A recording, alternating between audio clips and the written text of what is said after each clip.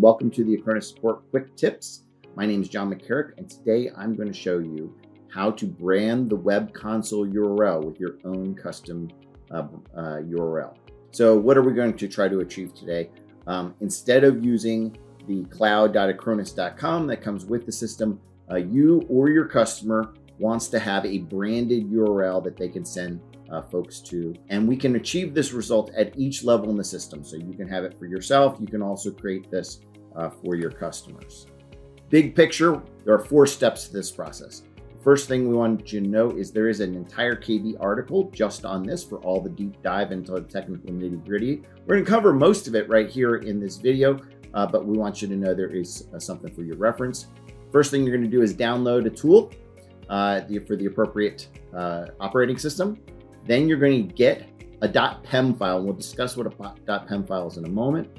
You're going to then need to update your DNS entries to have a CNAME that points to that. And then finally, we're going to go to the command line and we're going to run a command properly configured for that CNAME and for that PEM file to upload that into our cloud interface. So first thing you're going to do is you're going to download the right tool. You can retrieve the tool by coming over to the appropriate knowledge base article, number 58275, which is the subject of this entire video. If you'll scroll down towards the middle of this, you will find the area where you can download the appropriate one for your environment, Windows, Linux, or Mac. Once you've downloaded that correct tool, you are going to then put it into a correct folder so that you can get there. Later, when you're ready to run the command prompt, you go to that CLI tool by opening the directory where this tool is, and then run it from the command line, and then you'll proceed to execute the appropriate command. The first thing you're going to need is a PEM file, and the PEM file is provided to you or your customer by the SSL certificate provider. Once the certificate is created, there's a certificate file that you can get, and one of the forms of that file is what is known as a .pem file. This SSL certificate itself is composed of several elements, including both public keys and private keys. This can be important later if you're trying to reassemble a PEM file on your own.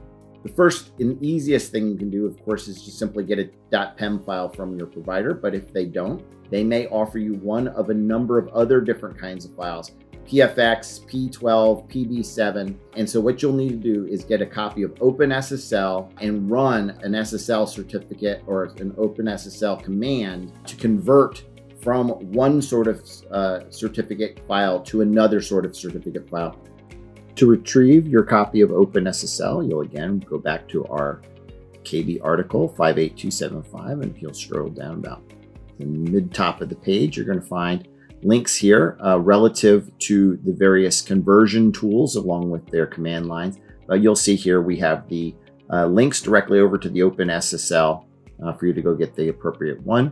You'll find a complete package available for you there, and all the instruction usage is available as well at that location. Once you've downloaded it, it's time to start using it. We've got instructions here on the screen for you of how to convert from each one of those 3 other kinds of files into a .pem file. Alternatively, your customer may not have all the information that you're looking for, but they do have enough information. They have the .crt file and they have .key files, and you can actually take those and merge them into their own PEM file, and you will need to have all of the appropriate information from them. And there's instructions here on how exactly you go about reconstructing a .pem file if you have all of the component parts, including the public key, private key, and so forth. The next thing you're going to need to do is update the DNS records to match for CNAMEs. This will require you to work with the domain name provider for that account.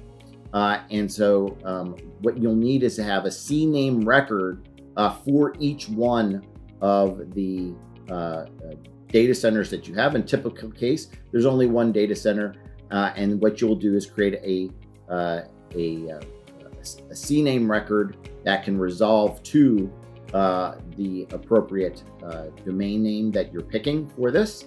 And we have listed in the KB article all of the data centers that we have in our system, so you can figure out which ones are appropriate for you to link to. In some cases, partners have multiple Acronis data centers that we work with, and so you're going to need to set up an additional CNAME record for each one of those additional data centers. Finally, the last thing you want to do is then go to the command line in the appropriate directory and run the tool configured with your proper credentials.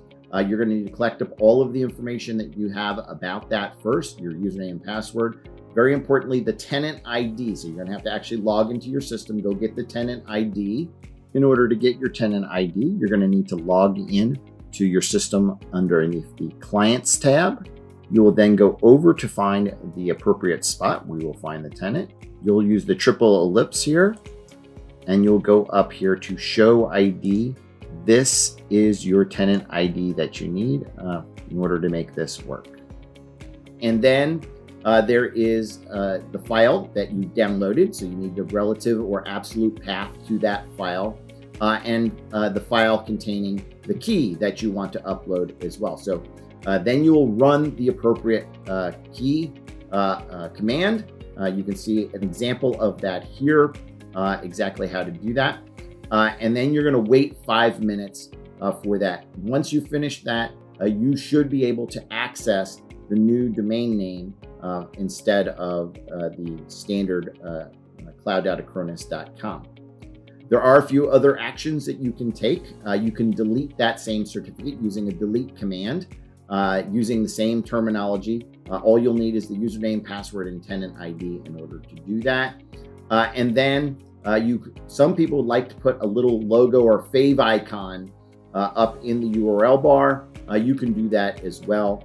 You will have to do the branding of the domain name first, because that's a prerequisite here.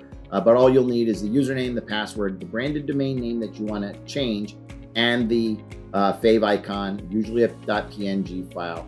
And in both the cases for deleting and adding a fave icon, after you run the command, it will ask you for your password before letting you proceed. If you do have need for any more information or links to related materials, the link is on the screen for you. Thank you for watching, and we hope this helps.